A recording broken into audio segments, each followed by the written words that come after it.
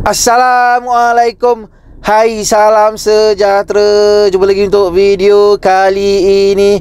Okay, kepada mereka yang baru sampai ke channel ni atau saluran ni, nama aku Afdhalluddin Zainuddin. Ada yang panggil aku Afdal dan ada yang panggil aku Din.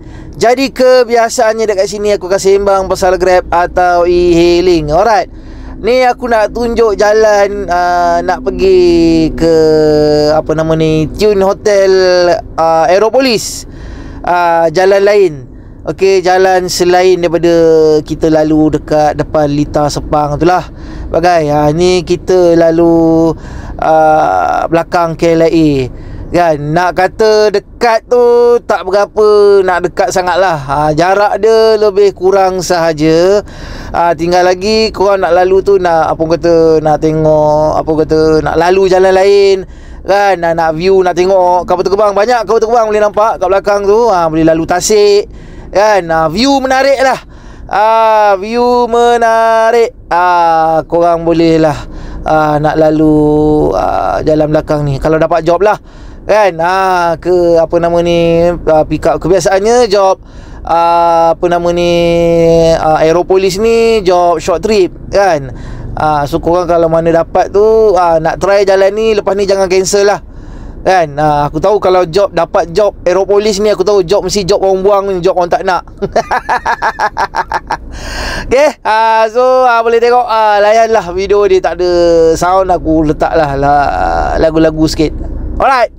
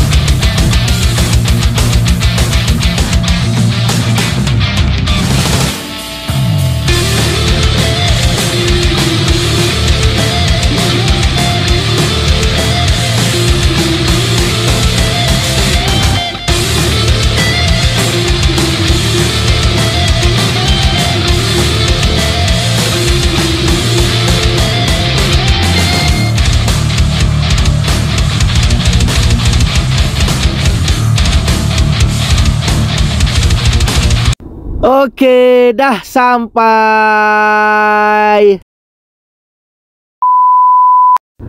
Tapi kalau korang tanya aku kan, nak balik ni lagi dekat lah kalau ikut jalan belakang tu. Kalau nak datang, aku mencadangkan kau ikut je lah dekat Litar Sepang tu. Kan, sebab ikut Litar Sepang tu kalau nak datang ke aeropolis ni lagi dekat berbanding nak balik. Nak balik ikut jalan belakang ni tak apa. Tapi macam aku cakap lah, nak tengok view lain sikit kan, jalan lain sikit daripada biasa, boleh lah nak ikut jalan ni.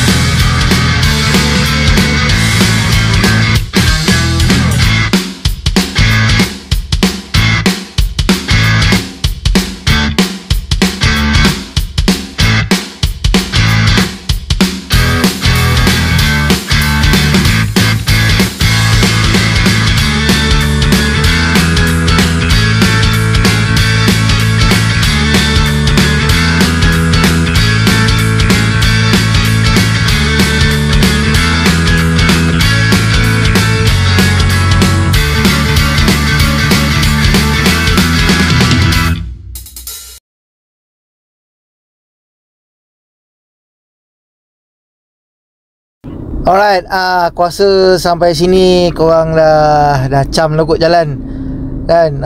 Sebab jalan bawah ni bertemu kan, nak keluar pada kereta kan, tu depan tu kan, lepas pick up orang kan.